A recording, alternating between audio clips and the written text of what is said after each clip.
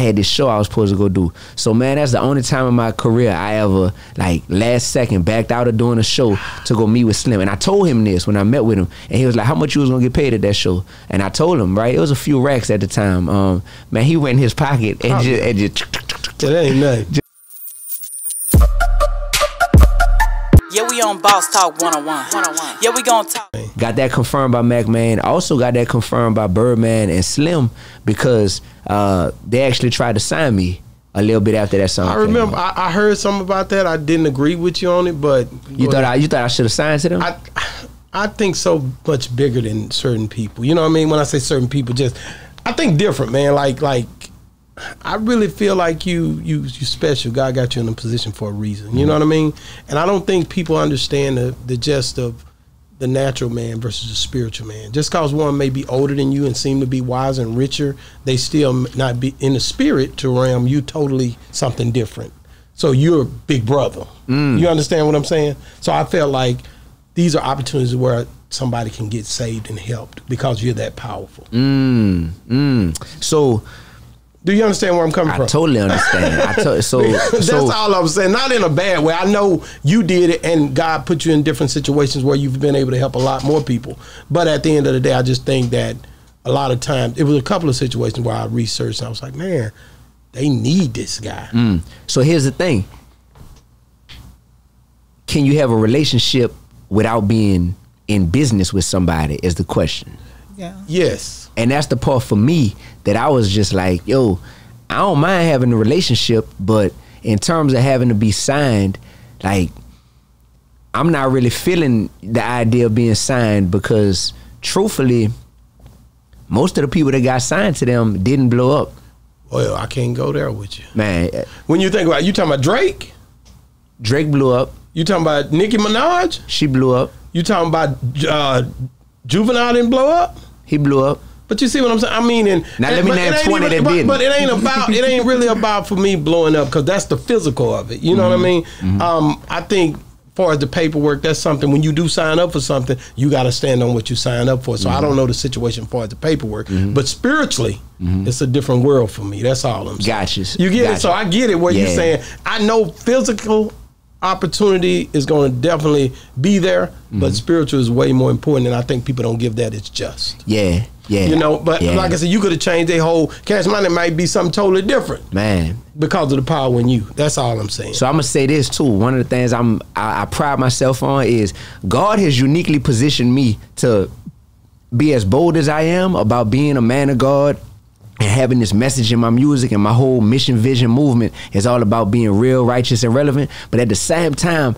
I got that authenticity that speaks to people who might currently be in a whole different headspace in their life. You know, I'm gonna show you this right quick. Like, this 2 days ago.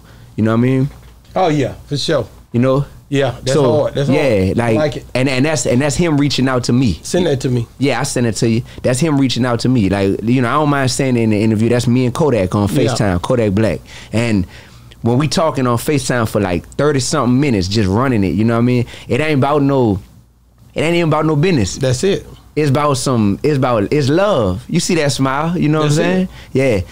I'm thankful, bro, that like, that's powerful too. Yeah, and the relationship hit different when you don't want anything from these people. That's true. At that time, bro, my whole life wasn't what it is now. So with the Cash Money situation, it was like, I get it. Yeah, bro. It was like, man, I'm trying to figure it out. There you go. I'm trying to figure it out right now. By the grace of God, I got it figured out, my brother. Like, I get it. We living good right now. I figured that when I seen it, I was like, he was younger, but I just know that God got something special in you because of stuff like that. That's powerful, man. Like, many people not gonna be able to reach the people me and you gonna talk to. That's what this is all about, and I've told you that. You know what I mean? Like, and when I get that opportunity, it's an opportunity for me to inject something in them they'll never get, and it's not gonna be forced on them. There you go. It's just gonna be who I am. There you go. And that's the part right there. So it's for that what you have to be in the midst of a certain group of people, no matter who it is, it's gonna change things. Absolutely. So you know, so that's what I've been doing, man. It was hard to say no to it though, bro. Like, one time, Slim, I was sitting down meeting with Slim in his hotel room, and man, we was talking, and I had a show that day, but when Slim called and told me he was in town and he wanted to meet with me, I was like, dang, I don't want to miss out on this meeting with Slim, but I had this show I was supposed to go do. So man, that's the only time in my career I ever like last second backed out of doing a show to go meet with Slim. And I told him this when I met with him, and he was like, how much you was gonna get paid at that show? And I told him, right, it was a few racks at the time. Man, he went in his pocket and just gave me that, bro. So when you around that type of money back then, keep in mind, back then where I was coming from making $39,000 a year as a teacher, and I'm just like, man, this man just gave me like 3 G's just like that. Like it's nothing, you know. I used to have to work about almost a whole month to make $3,000 as a teacher, you know. When I'm seeing that, it's hard to say no to that stuff, man. But hopefully people feel me on this. Sometimes you could be focused on planting seeds in life and letting God use you. God, I got all these seeds I want to plant all around the world. But you got to recognize that some of the soil that you're trying to plant those seeds on, some of that soil is infertile. Yeah. So no matter how many seeds you plant on that soil, it's infertile. And it's like, are you going to waste your life just trying to plant seeds where you want to plant them at? Or are you going to be like, man, God is like organically opening all these doors for me to reach all these people and plant all these seeds. And for me, that's what I chose. And I think that's the best decision I could have made as a young brother coming up in hip hop, is not to be selfish with my gift. Because yeah, all my partners, man, that's Cash Money, man. Man, what you mean? We grew up looking up to them dudes. But that's the difference. We grew up idolizing them dudes. But idolizing somebody is actually a sin. Definitely. You know, that's going against the 10 Commandments. We grew up looking at these people as legends. Now that I'm older and wiser, I'm like, we got to watch that word legend, bro. When we throw that word out there, it's like, a legend of what? If you're a legend at poisoning our community and making negativity sound good because you lyrical and because you got a fire flow, I don't want to call that legendary anymore. Just because we grew up and it was mass marketed to us and people was like, man, these the people that's the spokesman for y'all city and all that. All right, cool. I could pull out the good from anything, but ultimately I'm not idolizing nobody and I'm not calling people legends at this point who, when you really break down what they're a legend of, it's like, man, that contributed to more of what's wrong with my generation, is that we grew up looking up to some of this. That's real.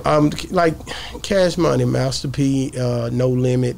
We've been campaigning to get them in the same room, in the same setting. You know what I mean? For us, just to try to just to look. It doesn't. Well, is it gonna change? Is it just like Jeff Ford and me? You talking about Larry Hoover Jr.'s dad, Larry, who ate breakfast together. Certain things just need to be done symbolically. It means something. It could save one life, and that's powerful.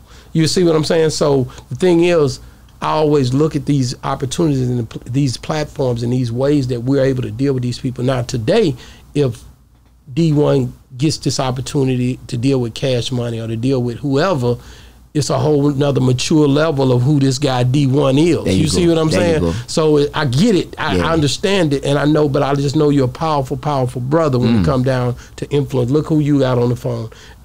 I could see you with a NBA YoungBoy the same way. I could see you with a Fredo Bang. Fredo Bang. That's my little student. I was his teacher. Okay, Fredo Bang. That's my little homie. Man. I hear things. I think Fredo Bang's locked up right now. No, Fredo not locked up. He out of where?